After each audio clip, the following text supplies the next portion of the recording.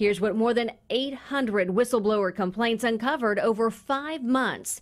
30 employees at 8 departments misused work hours and deliberately neglected their duties and cost the state $150,000. 25 employees failed to charge time off when they were gone for entire days. A campus police officer regularly laid down and even fell asleep on the job.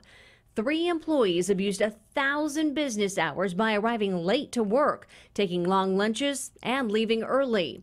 And several supervisors skipped out on their administrative responsibilities by ignoring timekeeping practices and other leadership duties. So what did the auditor recommend these agencies do? Well, a couple of things, including changing policies for monitoring time and attendance, improving training, and possibly changing employee contracts.